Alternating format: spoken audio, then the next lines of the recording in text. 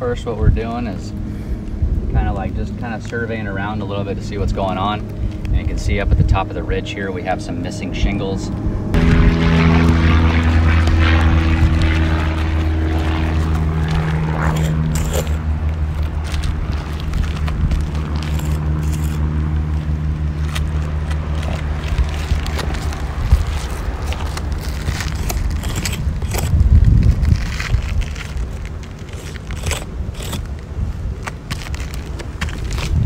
What we're looking for is we're looking for this bruising. When the hail comes down, it actually hits the roof, kind of leaves like this little circle mark right here. When you rub your finger on it, you can see, like if you rub your hand on it, the granules start to kind of come off of the roof in like a perfect circle. So you want to mark those.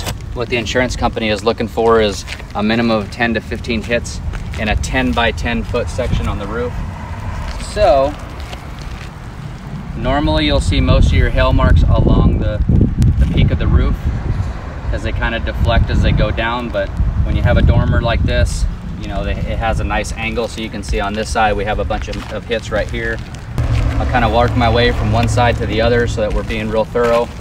So I kind of always start at the top and kind of work my way down. Some of this stuff is from the last, you know, the heavy winds, so these are marks that you put on the roof to indicate that this is a wind-driven shingle. You don't have to worry about creases because the shingle is actually completely gone. But you can see some of these shingles are creased up, so we mark them. This is exactly how the insurance adjuster comes out and takes a look at things. You know, he'll check the shingle to see if it's loose, like this one here, loose. So we mark it. He marks it at the top, just like that. The one thing you do want to do, we're not trying to make sure they have a claim. We are just documented damage so the insurance company knows.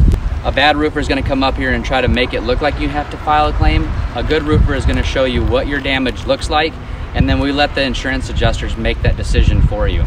But you never want to, you know, over exaggerate things. You just want to be as honest as possible. So just looking at this shingle here, you can actually see the crease marks in this shingle here. So this one is probably loose. Yep. So that's a marked shingle there. Kind of work our way.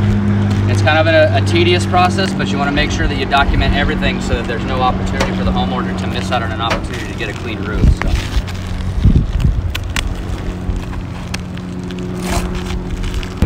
Now one thing that, you know, is something close to pay attention to is a lot of roofing companies and a lot of, you know, field guys, they come up on a roof and they say, oh, this is all hail damage.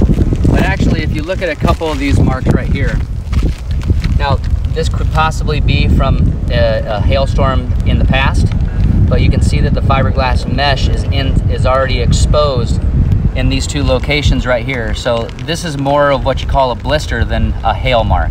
The biggest difference is this right here is a hail mark. It's fresh. When you touch it, it's actually soft where the hail impacted the shingle. And actually, if you lift this shingle up a little bit, it's soft on the back side of the shingle right here. So this is an area that we can mark as a hail hit, and that's actually a fresh hail hit, but you can see that there's several blisters all around here, and that's just from the wind pushing the shingle. But then we have some spots over here where these are fresh marks right here, like right here. That's a fresh hail mark. So we're on a roof over here in Lake Mary. It's kind of on the Lake Mary Sanford border. We're off of old Lake Mary Boulevard. Storm came through here, so you know, we're just kind of canvassing through the area and checking them out. We're all wrapped up with our inspection. This roof should get bought, no problems. We're out.